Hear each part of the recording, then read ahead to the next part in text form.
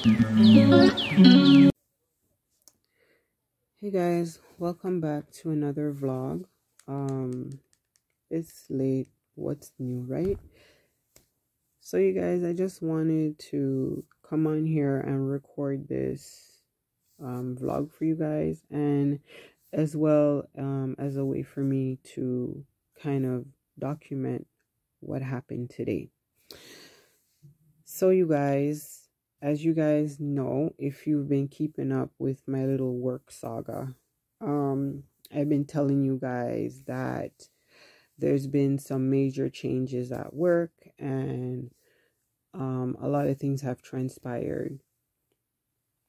So there was another major change, which was the company decided to send HR to speak to the employees, which usually means it's a chance for you to bring any issues you have forward. So as you guys can imagine, the people who have been having issues and doing things and all that, now they're really afraid because they know this is corporate coming and things are gonna go left when the truth starts coming out. So I went in today. I had to go to the post office, drop off some orders. So I went to work late. I really wasn't gonna go in, to be honest. I really didn't want to go in until I had a chance to speak to HR, but I didn't want to let my team down, so I decided that I would just go in. But I went late. I sat in the food court for a good half an hour before I decided to go in. So as I entered the building, the person who I've made multiple complaints about was like right there. And they started in with the watching and the talking to and the coming up to, even though they know like I filed a report and I don't want to be working with that individual. Like I don't want them near me, near in the vicinity. I don't want them near me at all. So I went to my supervisor after the person kept trying to talk to me, knowing that I'm uncomfortable, knowing that I don't want to talk to them. I went to my supervisor and I said, like, I don't feel comfortable. I don't want to be here. I'm going to clock out and go home. I'll come back tomorrow and speak to HR. Like, I just don't want to be here in the same vicinity as that individual. So I'm going to remove myself and go home. She doesn't have the authority to say yes or no. So I left and went to the manager's office. And the manager is one of the people that I've complained about. So you see where this is going, right? So I asked her to call somebody else into the office. Like, I don't want to speak to her alone. I don't want to speak to her about this situation. And anyways, it got to the point where this is where it gets really crazy. She fired me when she doesn't have any authority to do so. And then I said, okay, I'm fired, no problem. I will go home. I will speak to HR tomorrow. Then she's like, no, you're not fired. You're dismissed with pay. But you just fired me. So which one is it? Right? So recognizing that she doesn't have the authority to fire me, she backpedals and says, you're dismissed with pay for the day. Okay. I said, okay, that's fine. I'm going to leave and I will speak to HR tomorrow. I said, you put me to work with somebody that I've come to you for months, like over 3 times, telling you about what's been going on since I came to you with my original complaint about him. And like, why would you put me to work directly underneath this person when you know, like, I don't want to be within the same vicinity as him. So she called me back into the office. I went back in there once again, telling her, like, I don't want to speak to her. I'm going to speak to HR in the morning. The lady proceeds to lock me in the office. You guys, I'm not even kidding. She shut the door. And I was just like, let me out. Like, I don't want to be. Can you open the door and let me out? I'm going home. She said no and proceeded to bar the door with her body. When I tell you, like, I started screaming. Like, I just started screaming at the top of my lungs. I was screaming, help me, please help me. Nobody would come and open the door. Like, I don't know how long I stood there and screamed and screamed and screamed. And nobody would come to the door. Eventually, it got to the point where, like, I felt like a caged animal. Like, I don't know how to explain that to you unless you've been confined against your will. If you'd been confined against your will in a room, in a space where somebody's not letting you pass or not letting you exit the room, you start to feel like an anxiety, like a pressure on your chest. Like, you start to panic, you start to lose it. Like, you start to become very afraid. Then it's now fight or flight. Like, you get so scared.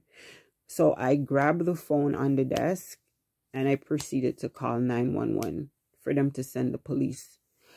And it was so bad. Like, it was so bad that a coworker eventually made their way in to the office and they ended up helping me. And I had to give them the phone to speak to the police because I was just so distraught. Like, I couldn't breathe. I was just so, like, distraught. So anyway, you guys, it was really bad. The police ended up coming, and now I'm thinking, like, I am going to press charges against her for illegal confinement. What she did was extremely wrong, and I'm going to report her.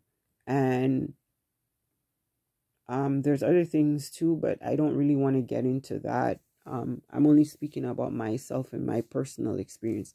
I'm not going to talk about work things that are related directly to the company.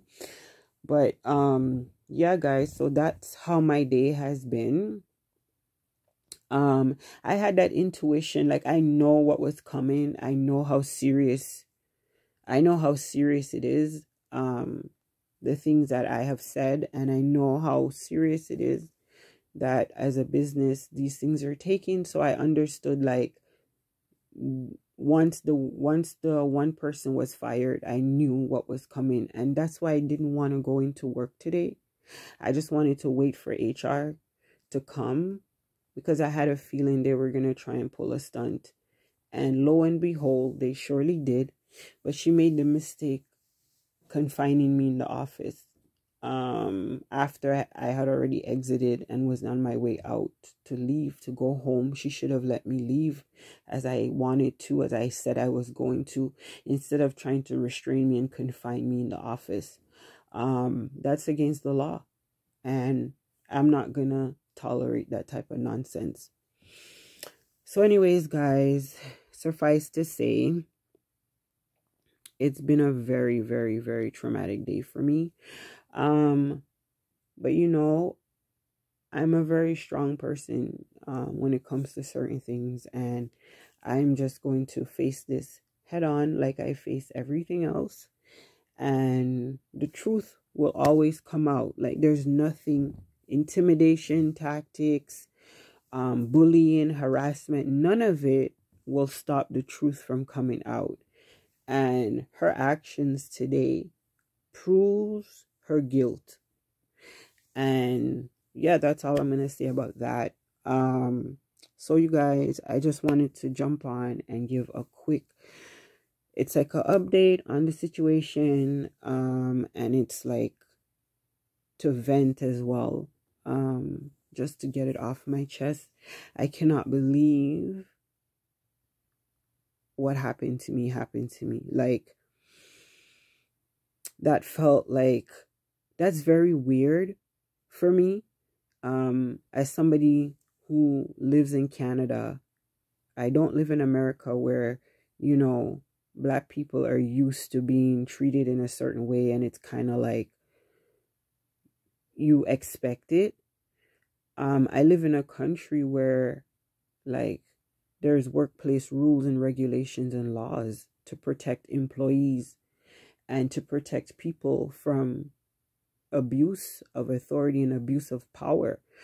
So it was very shocking to have that feeling of like, now I know what it feels like over there when you see certain things happening, like to someone, and they feel helpless. Like, because in that moment, I was helpless. I didn't have anyone, and I was screaming for help, and nobody came. If I didn't have the common sense of survival, because I'm grown, I'm not a child. If I would just imagine if I was a teenager and this woman is in a position of authority and power over me and I don't know what to do. Thank God I am grown into my 40s, that I know procedures like how to protect myself, that I knew to pick up the phone and dial 911.